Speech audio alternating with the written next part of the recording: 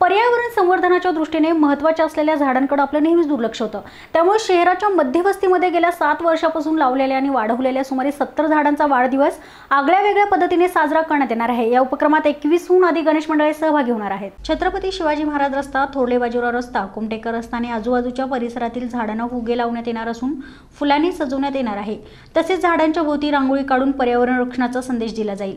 महाराणा प्रताप उद्यानात होणाऱ्या कार्यक्रमात केक कापण्यात येणार असून वड, पिंपळ, कडुलिंब आदी देशी झाडांचं पारंपरिक पद्धतीने पूजन देखील होणार आहे। तसेच उपस्थित नागरिक यावेळी पर्यावरण रक्षणाची शपथ घेणार आहेत। यामध्ये सर्वप्रथम ते गणपती मंडळ सहभागी होत आहेत, त्याबद्दल मी या सर्व गणपती मंडळांचं स्वागत करतो आणि अभिनंदनही देतो। या ठिकाणी गणपती मंडळाचा विधायकतेकडे काम करण्याचा चांगला सहभाग आहे आणि तो दिवसेंदिवस वाढत आहे।